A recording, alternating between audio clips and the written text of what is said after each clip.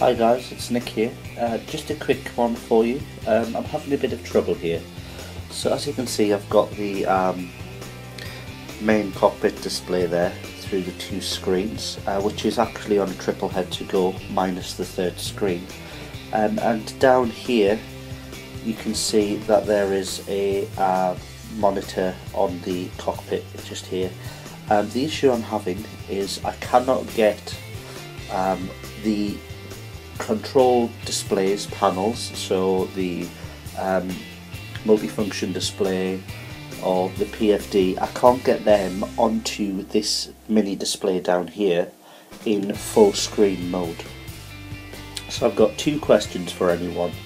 First question is, can you only do the undocking or moving of the panels in windowed mode?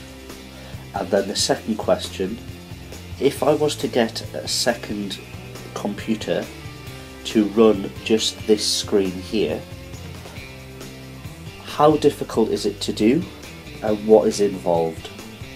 Please comment, post a video back, send me to the right place. Please help me out, guys.